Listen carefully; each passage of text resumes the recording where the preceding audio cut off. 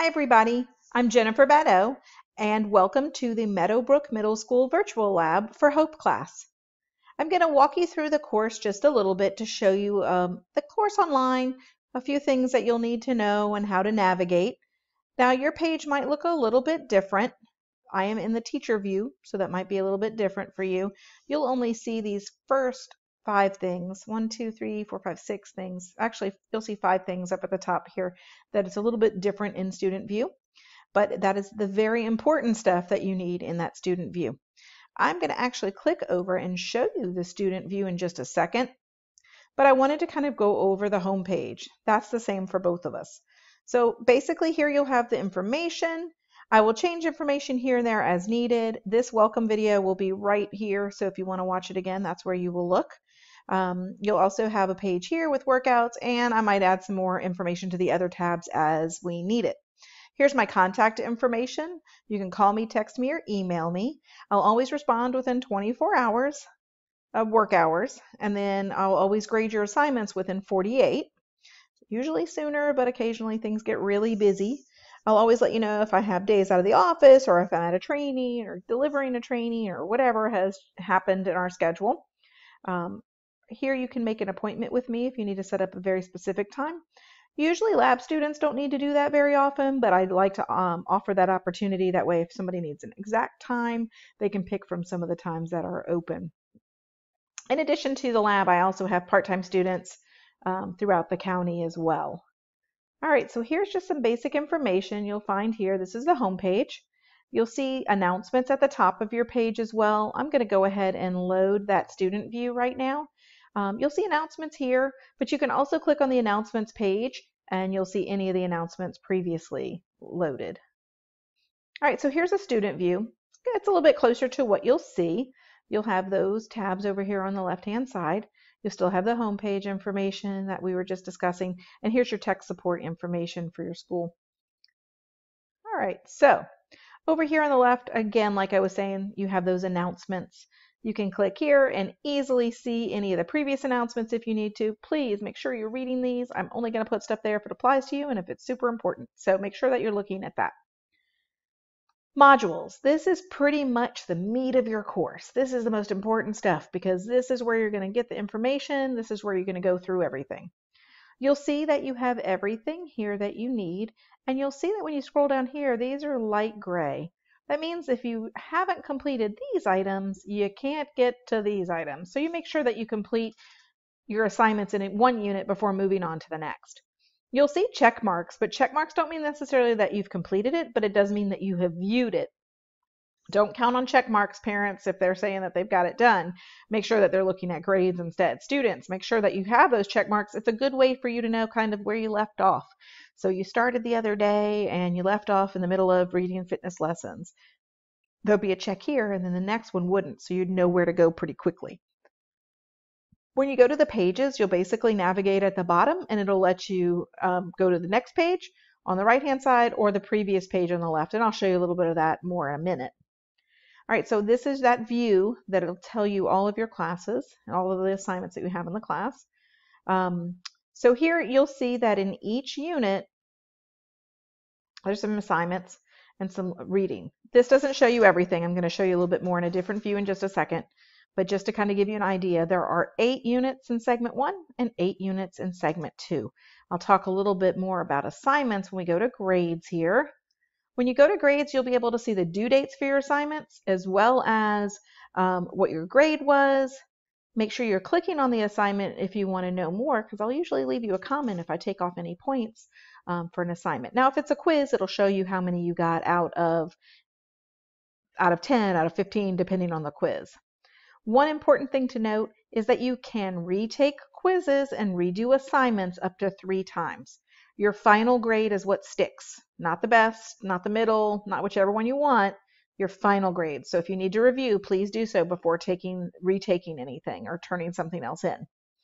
All right, that does not work for midterm and finals. That's just for the assignments and quizzes.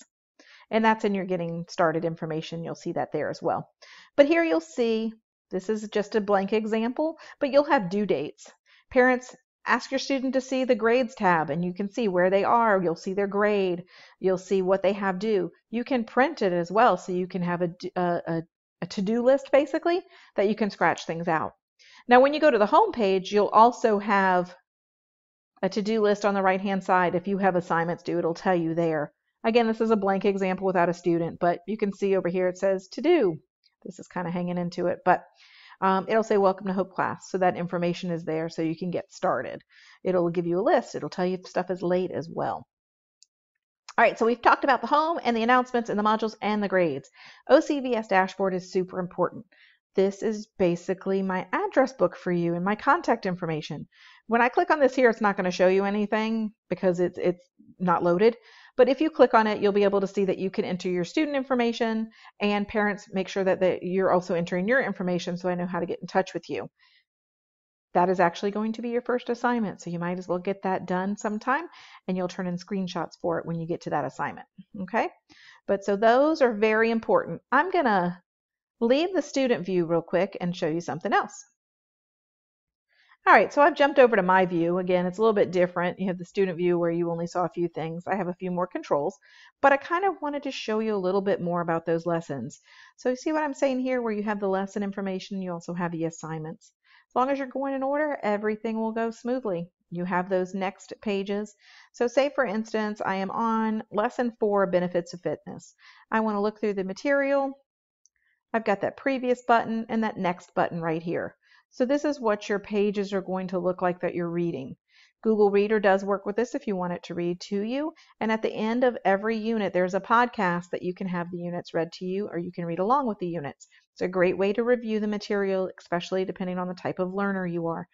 At the end of each unit, there are also flashcards, which are super important. So here's your material.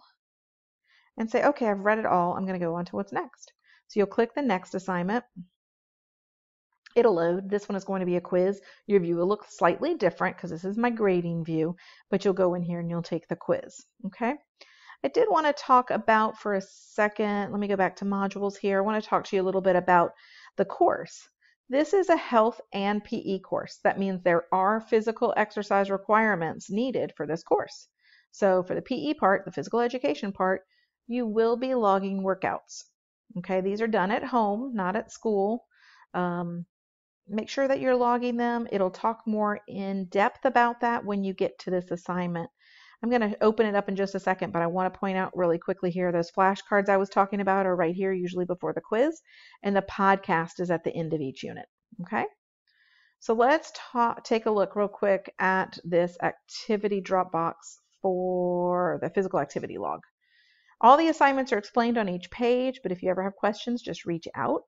But here you have a video that you're going to watch before you do your activity logs. And then down here, yours will look slightly different. This is my teacher view, but you'll have a log that you'll fill out, and it tells you what kind of activities you can log and how to log them. And there's a whole chart here. So just to kind of give you a heads up that that's coming at the end of every unit. So if you're starting to work out, just start logging it. That way, by the time you get to this assignment, you'll know what you're doing. All right, so I'm going to go back over to the home page. That kind of covers everything in the units. I do want to talk about this little menu button up here on the left-hand side. That's called a hamburger menu. Looks like a hamburger. If you click on it, do you notice how that side menu goes away? If you need a bigger screen view, you can just click on that and turn it off and on. But if you ever think you've lost it, that's how you get it back. All right, so that's the information for the course. Again, my contact information is here. You'll be getting more information as the weeks go by, so keep an eye out for that, and I look forward to working with you all. I will be popping into your virtual classroom. Ms. Jacobs will be your main daily contact as far as attendance, and day-to-day you'll see her, but you'll see me pop into that virtual classroom with her as well.